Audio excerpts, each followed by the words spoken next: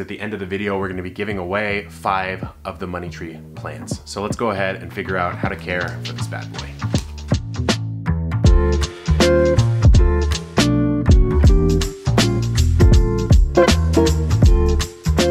No matter who you are, you've probably seen this plant somewhere in your life, whether you're a houseplant lover or not. Maybe at a Chinese restaurant, maybe at a dentist's office. It's a really popular plant.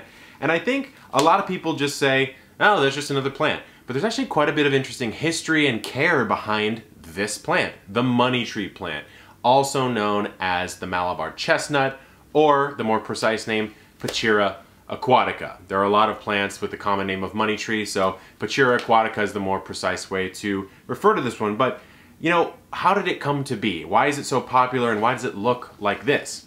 Well, legend has it, and who knows if this is true, that a penniless farmer once prayed to the gods for good fortune, and then he went out into his fields and found a new strange plant growing in his field. He took that plant into his home, and from then on, his fortune started to change.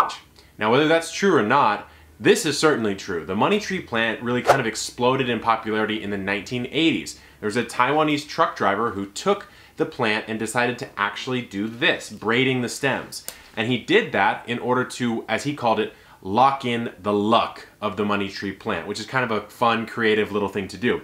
Needless to say, that is how it's commonly cultivated and grown to this very day. So in today's video, what we're gonna do is talk about how to care for the money tree plant. And stay tuned, because at the end of the video, we're gonna be giving away 5 of the money tree plants. So let's go ahead and figure out how to care for this bad boy. Light and temperature. This is a plant where most of the information you can diagnose it with is found within its leaves. So it wants bright indirect light. Really close to a window like this one over here is going to be a really good spot, or supplemental lighting certainly will help it. But what you have to look for is you look for the coloration of the leaves.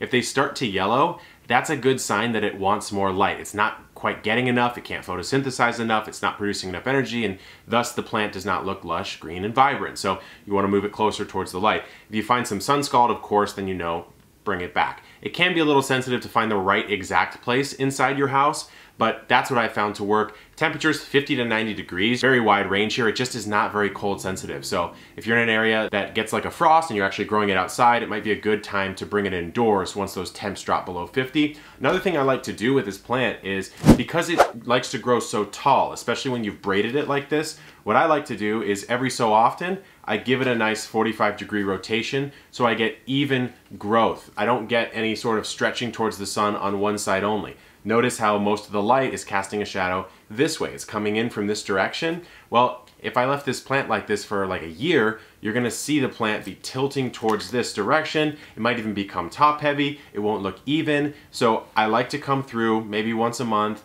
once every couple weeks, and just give it a quick turn. You just do it when you're watering it, it's no big deal.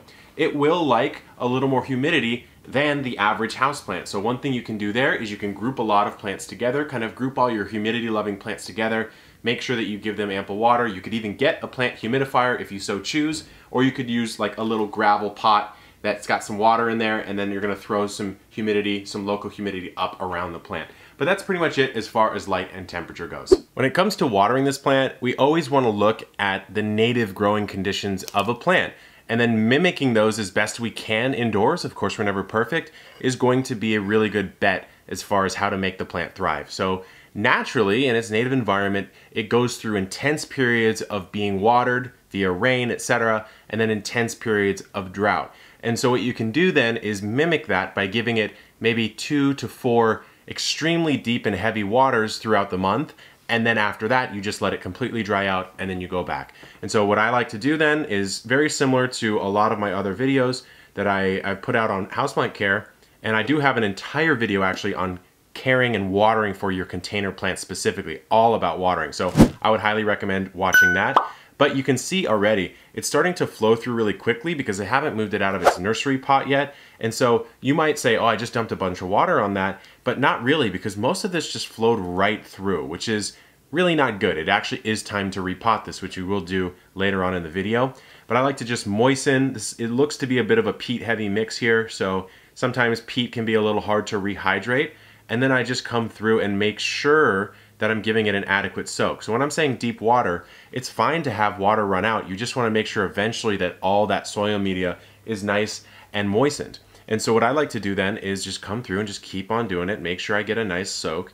And on top of that, like I said, it does love humidity. So it's not the worst thing in the world that there's some water in the bottom of this pot, especially if there's a little bit of gravel. You may just want to leave it there, and that will slowly evaporate out and increase that humidity around the plant, which is perfectly fine. Now, that's pretty much it as far as watering goes. It's just one of those that you almost treat in a succulent-esque manner, except for, of course, the soil mix is different, which is what we're talking about next. Time to talk about soil. So what it wants is a peaty loamy mix. Loamy is kind of the perfect blend of sand, silt, and clay. At least in the outdoor world, that's kind of the way you think about it, is that perfect mixture of that really nice, loose, friable, rich and fertile soil. So it wants that. So a good indoor potting mix that has good drainage will help. You can add a little bit of peat or coconut coir to help retain a little bit more, as long as you don't get to that point where once you water, it's just wet forever, because then you're going to get into that root rot overwatering issue. But besides that, I find that most indoor potting mixes will work for this, provided you just add a little bit of that peat mixture. And you can see with this soil here, that is the case. It might be hard to see, but you can see the fine grains of peat fibers or cocoa fibers in here that add a little bit more of that water retention without just drowning it out. Like I said, this money tree is still in its nursery pot. I'm going to pot it up. So this is maybe a little bit aggressive of a pot up. It's probably 1.5 inches. You want to go 1 or 2 inches above. But first of all, let's take this out and just take a look at the root structure of it. It seems to be pretty darn good. But what's interesting is you can see when I watered it, you could see how the outsides of the soil mix are wet and how the inside right in the middle in the root zone is not quite wet yet. That's why I mean watering super deep can be really important, because you saw me water it 3-4 times and I still didn't crack all the way into that center, which first of all, that could be a sign that there's just a lot of roots in there, it's hard to get in there, but also it just could be a sign that you really need to make sure and you pot it up and water it well. So what we've got here is a little mix that I made myself. This is just standard potting mix with a bit of coconut coir added in for a little more moisture and water retention. So I'm gonna take some. It's gonna get a little messy probably, but of course you fill the bottom first. I've got a whole video on why you shouldn't fill the bottom of your pots with gravel. It's kind of just a pointless exercise. It doesn't do what most people think it does, so that's why I just go ahead and put it straight in. I don't really worry about it. You find that not a lot of soil will leak out of the bottom either.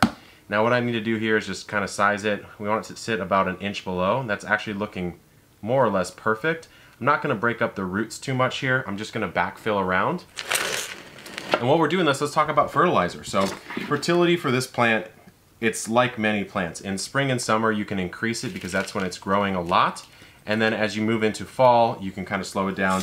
I like to use a higher nitrogen fertilizer if I'm going to really boost the growth of this plant. Let's say I just repotted it, like I'm doing right now, and I want to kind of juice it up. I might use something like a 12-6-6 liquid houseplant fertilizer, and then move into a more balanced 6-6-6, or just what all the numbers being the same, nitrogen, phosphorus, and potassium, liquid fertilizer as you move into fall. And then really in winter, I wouldn't even fertilize it too much at all.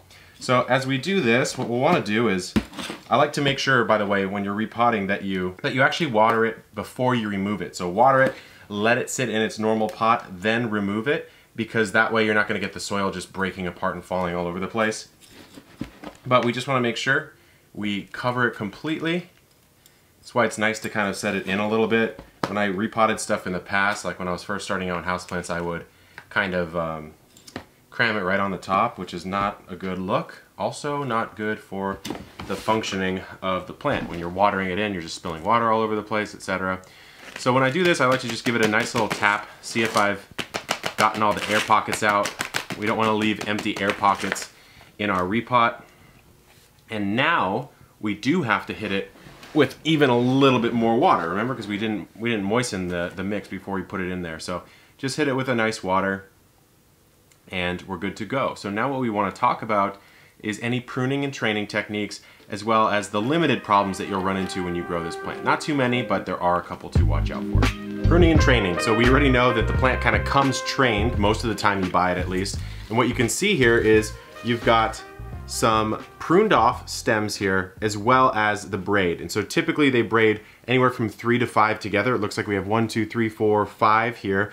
And if you want to keep that going, you certainly can. What you just have to do is you have to do it when these new stems are nice and pliable. Otherwise, it's not really going to work out for you. And you can see what they've done here is they've taken, let me grab these, they've taken off all the offshoots, right? All of the leaf nodes that are coming off. So if you were to go ahead and continue the braid, you would want to do the same thing if you want a bare braid type of look. So what you would do is you'd come through and you'd take a leaf off like that. I'm not going to keep going because I actually want to bush it out a little bit, but that's what you would do. And you can see they've used basically a little tie here to keep it all together while it's being trained. Because as soon as you get towards this more woody growth down here at the bottom, right here, then it's really hard to train, and so you might as well have gotten the job done before that. As far as pruning goes, pruning is really only necessary to shape the plant. You don't have to prune it for any like specific reason at all. It's just if you want to particularly shape the plant in any way. Now, one thing I will say is now that I just repotted it, it's probably not a good idea to then also start pruning it. I'm gonna kind of let it set itself up for success. It might even drop a couple leaves just because it's not used to the new situation, then it'll get established. But from there, we're good to go. I could prune it as aggressively as I want. And remember, this is a plant that becomes an actual tree. So you don't have to, think you're gonna kill it by pruning it back. It's something that can respond very well to pruning, as we can see right here. Finally, pests, diseases, and problems. Most of the problems, again, will be apparent in the leaves. So yellowing leaves equals too much water or maybe not enough light, although there are some other things that could be caused by. You've got browning leaves is usually too little water or too much sun. You've got potential for fungus gnats and aphids, which I have guides on epicgardening.com as far as how to take care of those.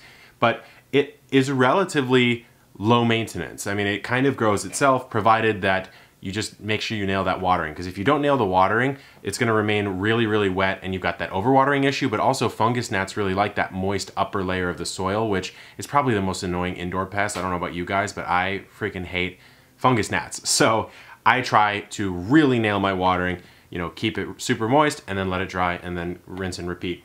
So that's pretty much it, guys. This particular money tree plant came from Plants by Post. So we're going to give away 5 copies, 5 of these, to anyone who's watching this YouTube video. All you have to do is just follow Plants by Post on Instagram, follow me on Instagram, and then just leave a comment here on the YouTube channel, and we will pick 5. I'm gonna post it on the community page so you guys will know.